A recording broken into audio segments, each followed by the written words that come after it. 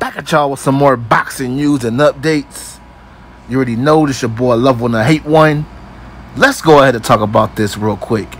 Man, what a fight between Errol Spence and Terence Crawford. It was a good fight. Errol Spence came out, landed the jab good in round one. I actually gave him round one. Then Terence Crawford just took over after that. After the knockdown happened, Terence Crawford was in complete control of the fight. Shouts out to Errol Spence, though. He showed a lot of heart. He didn't give up.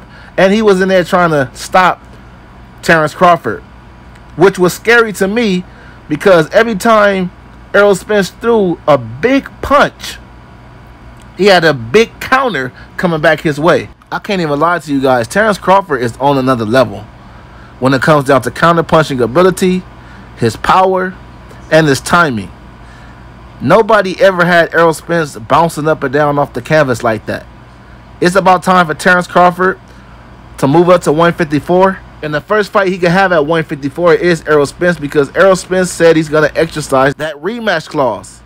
So Terence Crawford has to face Errol Spence again, man. I don't know, man. I thought Errol Spence was going to win the fight. I did tell you guys I thought it was a true 50-50, but I was edging Errol. And man, was I wrong. But it's all good. You can't get all of them right, because we all know on this channel, we barely miss. So at the end of the day, great win for Terence Crawford, especially the way he won. He just made Errol Spence look average. He made Errol Spence look like he don't even belong in the ring with him.